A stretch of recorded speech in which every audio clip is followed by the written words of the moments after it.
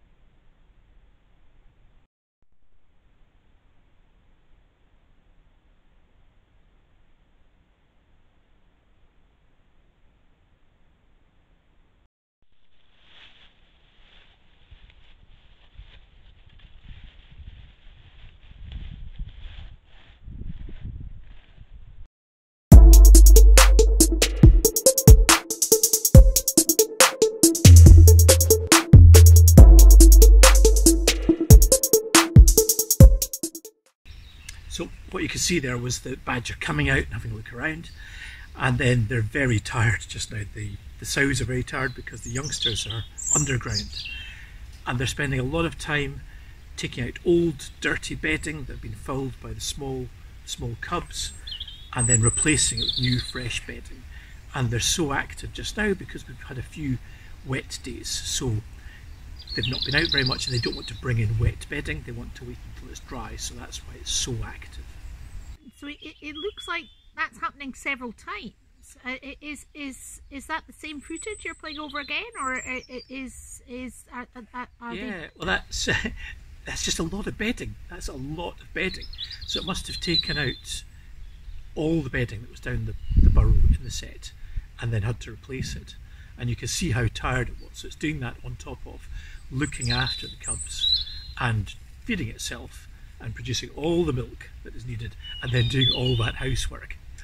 That's a pretty serious spring cleaning to do. And where's the daddy badger during all of this?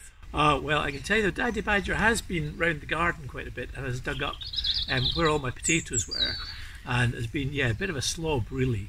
So I don't want to draw any conclusions from that. Anyway, so we'll go back and have another look at some of the other bits of footage we got of the badgers here.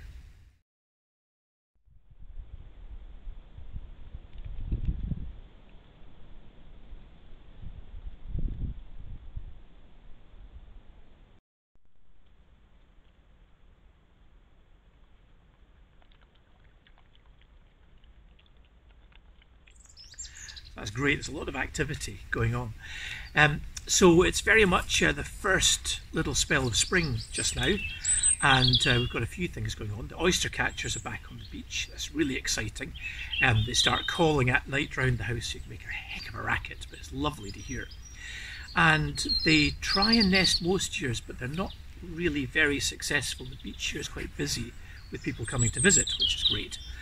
But it's difficult for them to successfully raise their chicks. So in the past 10 years that we've been here, only twice have we seen oystercatcher chicks. But they're, let's have a little look at them down on the shore just now.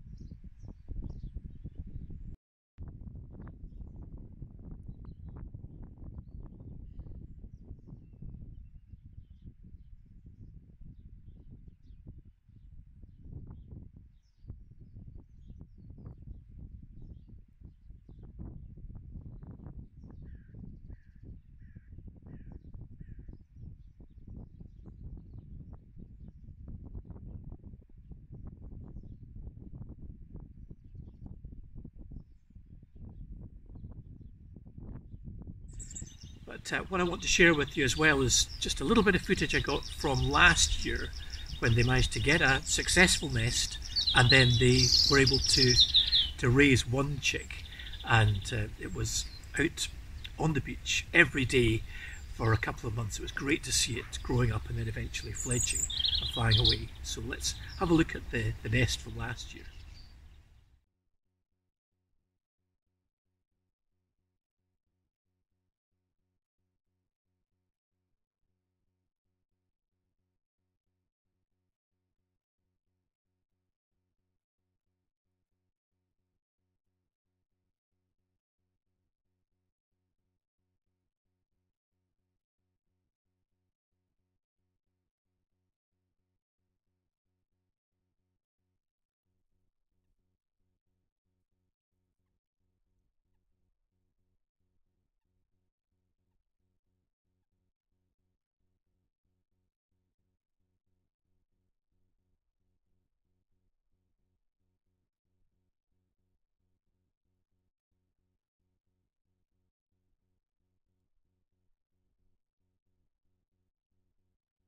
How do you know that chick relates to those parents? Well, you can see the adult birds looking after it. So oyster catchers are really interesting.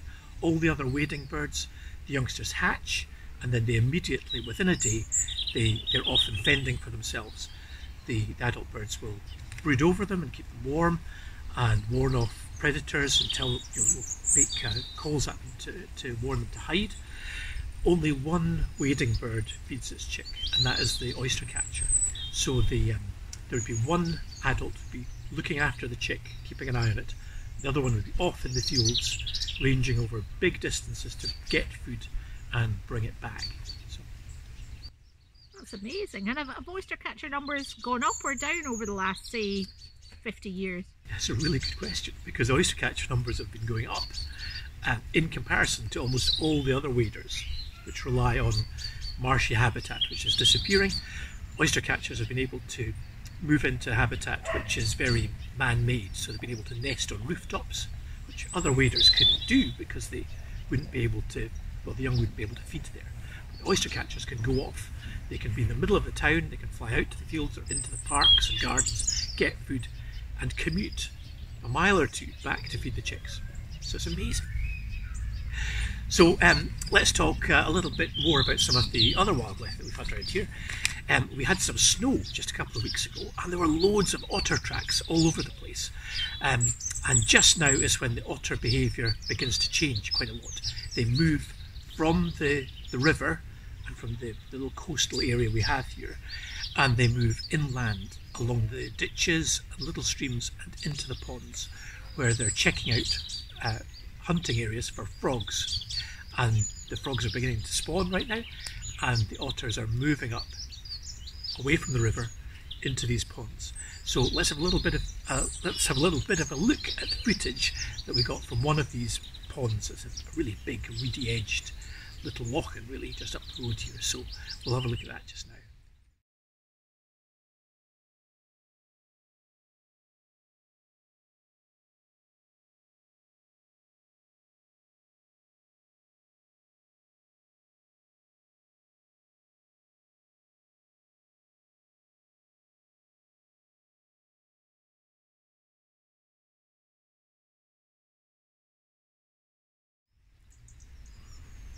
So we saw some really great footprints, didn't we, dear, of the otters in the snow just 2 weeks ago. And it was amazing the amount of activity there was, because we see otters maybe every week or two. It was one we saw a couple of days ago. But yeah, you must be surprised by the amount of footprints and things that we saw around the place. Yeah, it's amazing. Yeah. But how can you tell an otter footprint from, say, a dog? Right. So all the weasel family have 5 pad marks like that, like we do. And so an otter will have the 5 pad marks, whereas a dog has the 4 pad marks, so you can really easily see the difference. But also just the habitat, so you'll see what the otter is doing. It will be padding in and out of the water, and then they love to slide on their bellies. So in the snow you could see places where they just slid right down from where they've been resting and tobogganed down into the water. So let's have another little look at some things we've been seeing. I was very excited today. We had the Shelduck back for the first time this spring. So that, for me, that's the first proper sign of spring. And they were feeding in the mud out in the river here just in front of the studio. So I want to show you a little bit of that.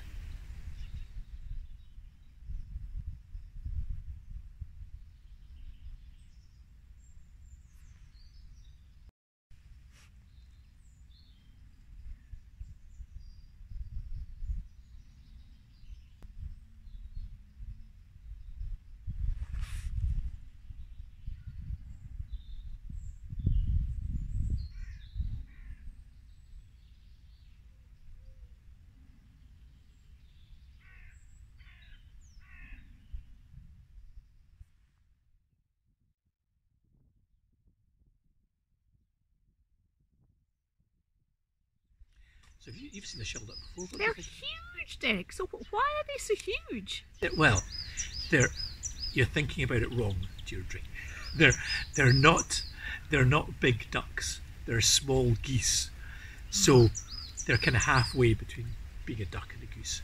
And the build is really quite goose-like, isn't it? If you have a look at them, but they're very brightly coloured. So from a distance, they look kind of black and white. But then they've got this, not just this kind of reddy brown along the chest, but the bits that look black are very shiny, almost petrol-y. So kind of greenish sheen on the head and on some of the feathers down the back, and this bright red bill as well. So we'll have another quick look at that.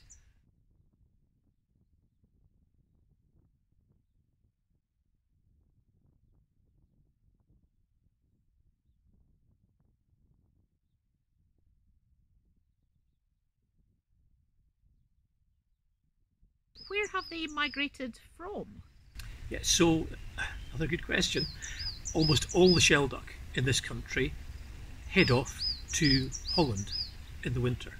So they're off in the Wadden Sea in this shallow sandy shoreline, which is great for them because they dabble around in the mud, the shallows, and feed little insects and crustaceans and things out of the mud, invertebrates and things like that.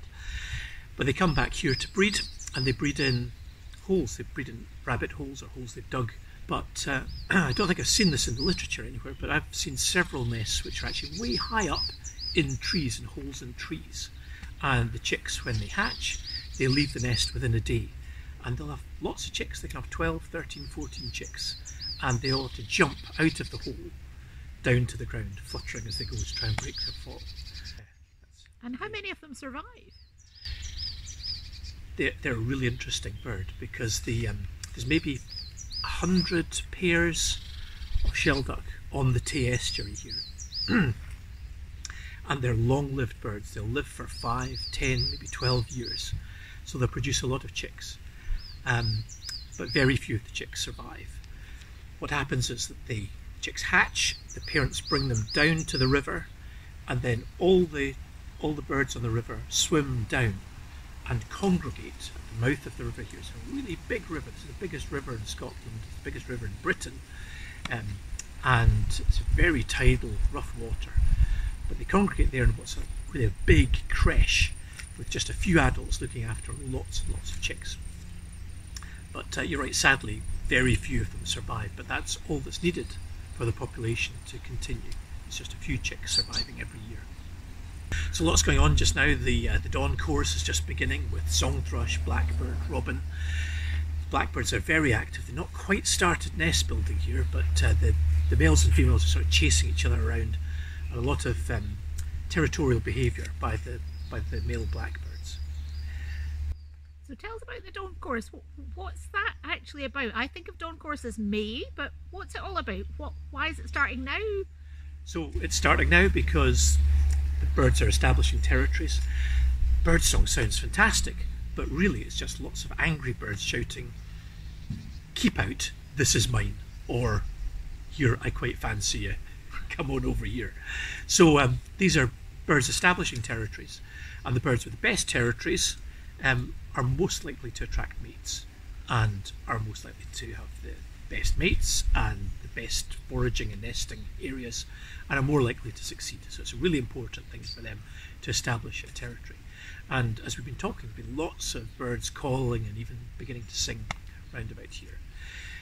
So the birds that we're hearing singing now are the more resident birds, the blackbirds, song thrushes, robins, dunnocks, sparrows, things that are nesting relatively early.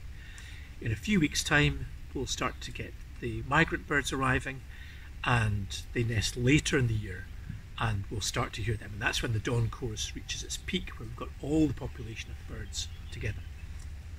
And how long does it take to establish territory? It can be a matter of minutes, hours. What you've got to remember is it's a really fluid situation. So if one bird is killed by a cat, or injures its wing, or loses its voice, or gets a bit ill or something like that, immediately other birds will be wanting to take its territory and move in and take those resources.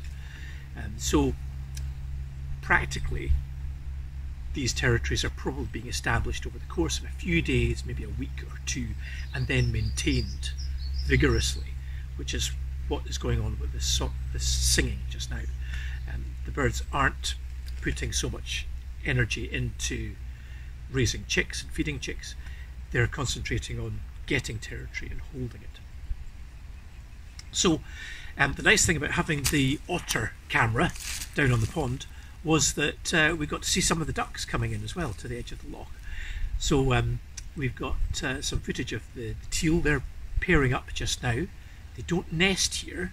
They'll go further north, probably up into Scandinavia, and nest there, but they're already beginning to pair up, and they look fantastic in their spring plumage.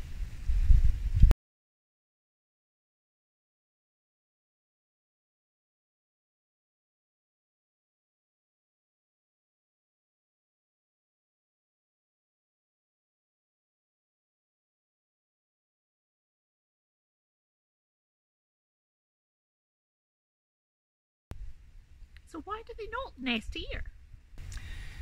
There's not a great deal of suitable habitat for them. There are just a few pairs which nest, particularly further north, up in kind of marshy highland lochs, things like that. And there may be one or two places here in Fife where I live where they nest. There's places at Morton Lochs and on Loch Leven. And these are relatively large areas of undisturbed marshy edged waters, and that's ideal habitat for them. But no, they're travelling much further to find large areas of good habitat for nesting. So what else have we got? We had a really interesting thing just a few days ago. I'm not going to tell you where this was, but there are lots of beavers on the Tay. There's probably 100 or more living, but they're further up. There are some just a couple of miles away, and only 3 times have we seen them outside the house in the river, looking a bit lost. But we had one turn up very close to here, and it stayed for just a night, we think, and it nibbled down 4 or 5 little saplings. And I've not got any footage, but you can see the photos that I took just here.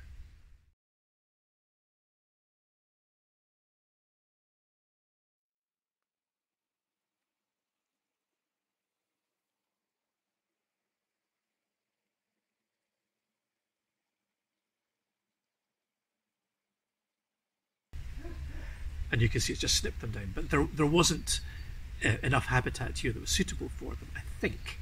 So this was just an animal coming in, having a look around, having a bit of a nibble, and then going away again. And how long have we had beavers in Scotland, Derek? The first ones I saw here were maybe 12 or 15 years ago, and what I hope to do in the next couple of months is get some more good footage from further upriver, and we can show you that. But they've become known about, I would say, in the past 6, 7, maybe 8 years, and their numbers have really rocketed, and they're spreading into more distant river systems. So they've moved from here onto the Forth and onto the Clyde. So they're really interesting, really valuable in the environment, keystone species in the ecology. But they do present a real challenge which needs to be managed in terms of interaction with farming particularly, and also forestry management. So that's a real challenge, particularly down here where they're interacting with far more tended, managed environments. Anyway, what else am I going to tell you about? Why don't you tell me about the political controversy around beavers? No, we'll leave that for another one. That's another entire programme, I think. So I'll sharpen pitchforks and ready the vats of boiling oil for that one. We'll do a special on that. So keep posted, follow the channel, remember to like and subscribe, and tune in for the next one we do. Very exciting. The Battle of the Beavers. Maybe I'll be very careful about how I label that. Anyway. So we've had a look at the oystercatchers, the shelduck. It's getting dark just now. It's the end of the day, and I've got nest boxes up at the back of the house, which are fantastic for the tree sparrows, which move in. They don't really lay eggs till the end of April, beginning of May, but they're getting a bit boisterous now, and each pair is trying to bagsy the best nest box. So you can see this now, where they're just hanging out ready to go in, and they sleep in the nest boxes at night.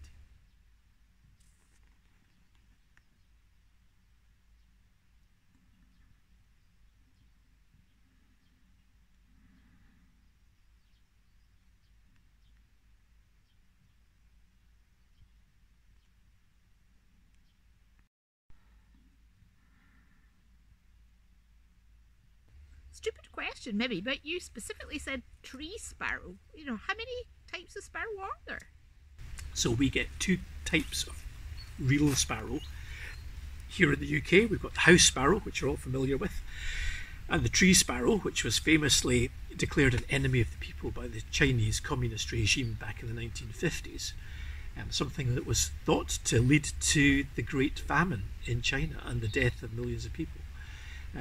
That is another programme that I need to earmark to produce. But we've got a few birds which either colloquially or by association have been given the name of sparrow. So the hedge sparrow, or dunnock, although it's not a true sparrow, is widely known as a sparrow.